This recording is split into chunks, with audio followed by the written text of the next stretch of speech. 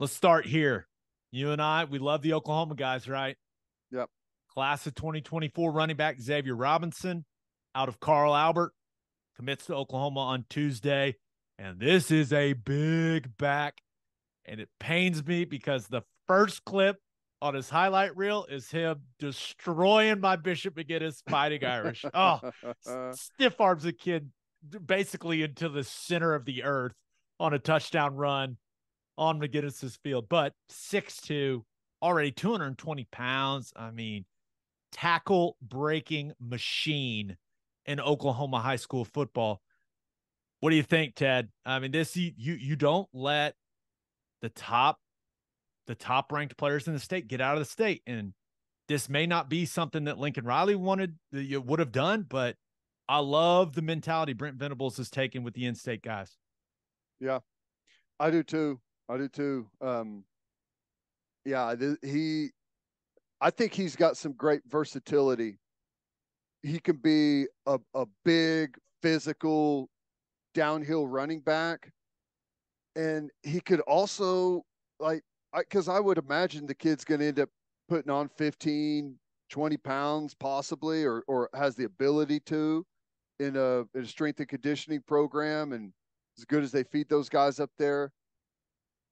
He kind of reminds me like body type and athleticism of Mikey Henderson. So I wonder if there's a thought, and I don't even know. This is just me off the top of my head thinking that he could be like an H back type of player too. I don't know if they've thought about that at all, but I like that there's versatility there where size wise, if he gets to that point, like maybe there's other ways he could help the offense as well. Not just as a kind of traditional running back, but I love the size. I love the physicality. I love the fact that he's an Oklahoma kid and he's staying close to home. I think all of it is excellent. He's better than a 3-star running back. Oh my gosh, there's no doubt. And I think a lot of people just see the height and weight and they go, "Oh, awesome!" But when you watch him, the patience, the feet, the agility in tight spaces, like that's what stood out to me. That's where I was like, okay, this is a big guy that's got. Yeah, I mean, he's got sweet feet, and I love where your head's at. You can never have too many big athletes that you can use as chess pieces on offense. I mean, it's the type of guy that you can start getting really creative with if you're an offensive coordinator. And if you're using them in a variety of ways, that challenges what type of personnel a defense has to play when a guy like that's on the field. So, he's got good suddenness. And this is something that you and I talk about in the wide receiver room, but I think it also applies to the running back room. He's just a different build and got a Yeah. different style really than any other running back OU's got on the roster right now. Yep, and that's good. You don't want 5 or 6 guys in that room that are all the exact same player. You'd like to have a nice balance of guys that have different strengths and weaknesses. You like to have a downhill physical back. You'd like to have a guy that's great in the open field. You like to have a guy that you can split out and run routes with. Yeah, just to have some variety, I think is a good thing. And we've seen it in the past. I I don't think it's just a Lincoln Riley thing. I think anyone in college football would like to have it a closer, right? Whenever you get up, second half, you've already run 65 plays. That defense is worn out. Oh, guess what? Here's the 230-pound downhill running back coming in. Try and finish the game off tackling this guy. So I think that there's plenty of roles for him there. Yeah. You think of, how they use Trey Sermon, how they use Samaje P. Ryan Mm-hmm. in situations like that. We'll see, but I'm rooting for Xavier Robinson. I know that. Yep. Oklahoma guy. Come on, baby. Let's go. Make us proud. And Kevin Sperry, that man is working quickly. You got the Carl Albert. We already got one of the Titans in the boat. Now, what, 3 more? You still got Tristan Haynes, Trane Washington. and Marcus James. Come on, Kevin Sperry. Keep doing good work down there. Let's go. Yeah, it won't take long through summer workouts and 7-on-7 before everyone's like, yeah, I'm gonna go play with that dude. Yeah. You've heard me say it. I think he's going to be incredible. Yeah. No, I'm with you. All right. Other news. Aaryn Parks, offensive tackle, has entered the transfer portal. Not ideal, right? Because in a pinch, he is definitely a guy that can help you. We saw that in the bowl game, right? Jacob Sexton went down. Aaryn Parks stepped in and played well. But in my opinion, he's not a starting level player at Oklahoma. He just isn't, and hasn't really been able to break through in his time in Norman.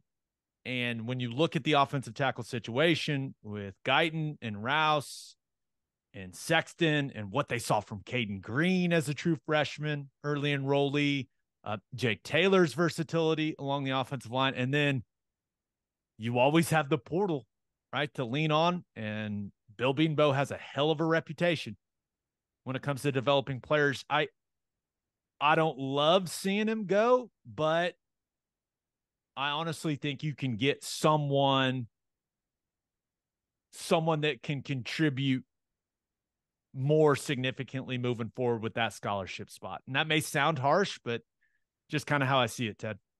Yeah. Yeah. I guess you never know, but my instant feeling is whether it's Sexton is gosh, it's still early for him. You don't think he's able to do much right now, right? 6 months in.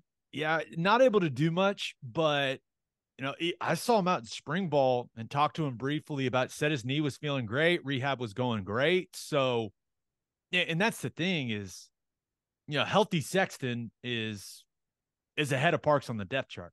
Right. Remember that's Parks what I'm came in wondering, for. like, if this is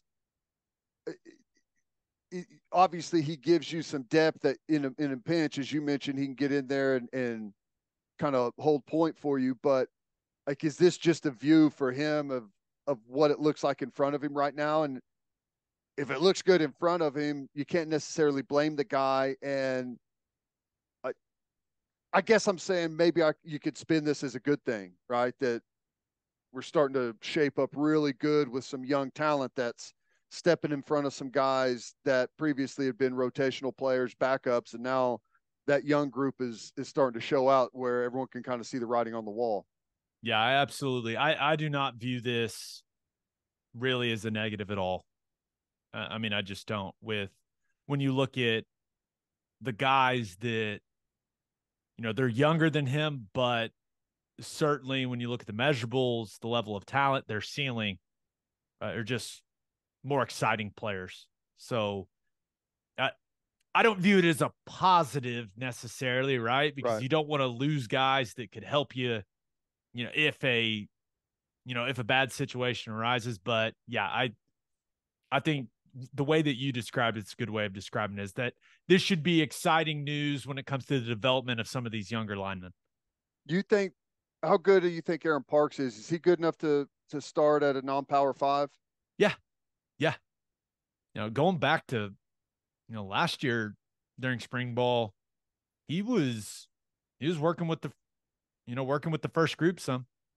So he's, I think he can play a lot of places. Change of scenery also can do a guy some good. So we'll see where he ends up landing, and best of luck to him. Hope he goes somewhere in balls. Yeah, I do too. And like, that just kind of ties back in when a guy leaves, we are always going to view it first because this is what we do. How does it affect Oklahoma? What does that mean for our depth chart? What does that mean for our offense or defense? But a lot of times it could be a good thing. Like, I want everyone to go have some success. And I think, as you mentioned, he can play at a lot of places. And, if he can go start somewhere and get a couple of years of good football, being a huge part of an offensive line, go do it. That's awesome. Yep. All right, let's get to call your shot. We asked you guys the most significant thing that has happened this week for OU football. This first one comes from at Kurt Sooner, and all he says is Jerry Schmidt. A lot of tweets about old Schmidty over the last couple of days from some current players on the roster, Ted. And I would say the tweet that has gotten the most traction was the one that Dasan and Dave McCullough's dad put out of him with his boys in Norman. And it's not awkward. It is what it is. Everyone's talking about how Dasan McCullough looks with his shirt off right now. That's where we're at. That's where we're at in the college football cycle here in the state. Just talking about shirtless dudes. Well, and his dad's not a small guy, and he looks like good. He's a foot taller than him, doesn't he? Yeah. Yeah, he looks impressive, and younger brother looks really good too. And I know whenever McCullough came in, there's a bunch of high expectations, and rightfully so. And then he's playing a position where he was fish out of water, right? Totally different than what he was used to, and had to tell some people, even had maybe some guys even up at OU, give him some time, like let him like learn that role a little bit and learn some of the muscle memory and the movements there. And he got way better by the end of spring. Still has a long way to go, but physically he looks like he's, I don't know, 20 pounds at least, maybe more whenever you're 6'6" or close to it like he is, and you can visibly see size, like that usually means a significant weight increase. Right. He's listed at 222 on the roster. Incorrect. No. Incorrect. And seeing the picture, and I'd say I studied it for a proper amount of time, right? A proper amount of time. He's starting to look more of like an outside linebacker body type to me. Mm-hmm. And I wonder what that means for where they see him in the defense. And if it is still the cheetah position, what's that mean for how Venables structures that role within the defense this season?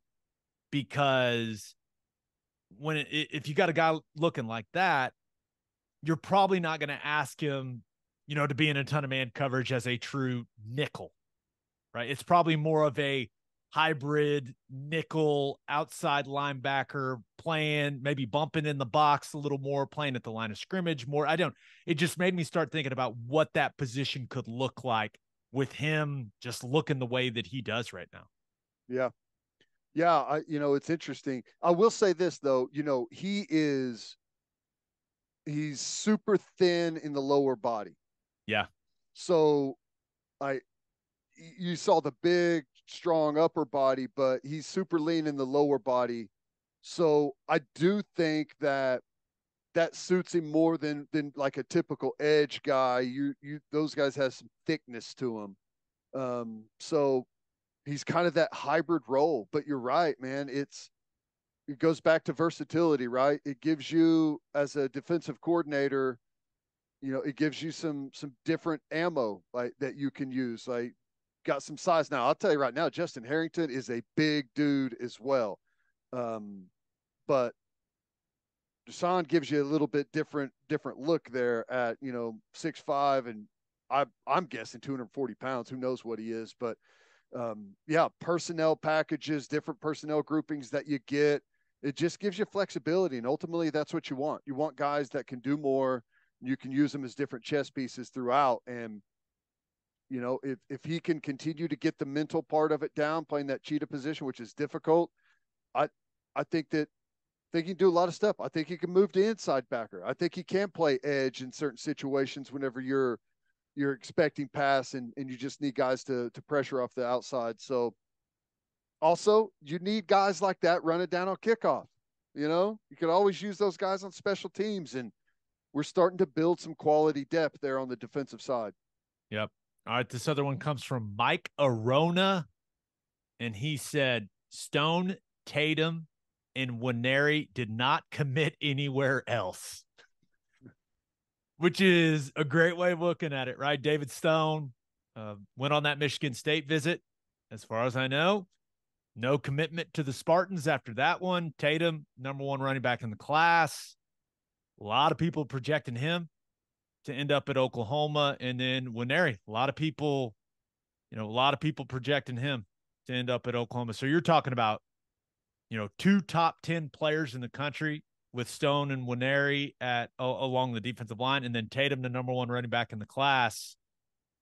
OU, it seems like they're in a good position to land those guys, and it helps that they haven't committed anywhere else, just like our man Mike mentioned. That's a good point, Mike. Well done. We're still in the fight. Okay. Yeah. We're still in the fight. And, according to a lot of people that are tied in, either getting info from coaches perhaps, or even from the players themselves, it sounds like OU is in a good spot, perhaps even leading on all three. Yep.